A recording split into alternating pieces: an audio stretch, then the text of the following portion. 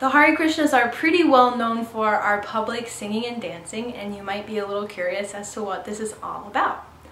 So this is actually a very ancient spiritual practice called kirtan.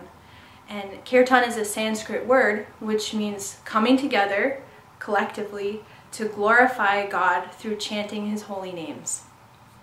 So in order for something to be kirtan, any name of God can be used. And the Hare Krishnas are chanting the Hare Krishna Maha Mantra, which means the great prayer for deliverance.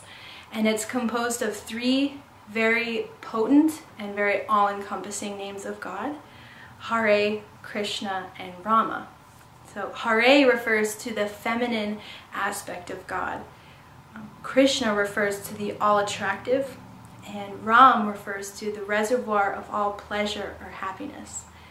And the complete meaning of the mantra is a prayer: "O Lord, O energy of the Lord, please engage me in your service."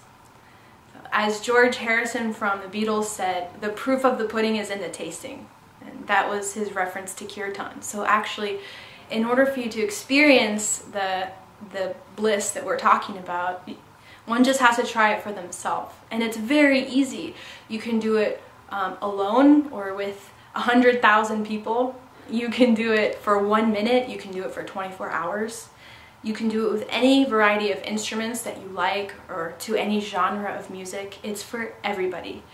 And the thing that I love so much about kirtan is that it can be a very meditative, reflective experience where I'm just sitting and listening to the sound, hearing the voices of others, and or it can get very loud and ecstatic, and we'll all get up and start dancing together, and it's a very joyful, celebratory experience. So it's actually been the most unifying and the most ecstatic spiritual practice that I've ever been a part of.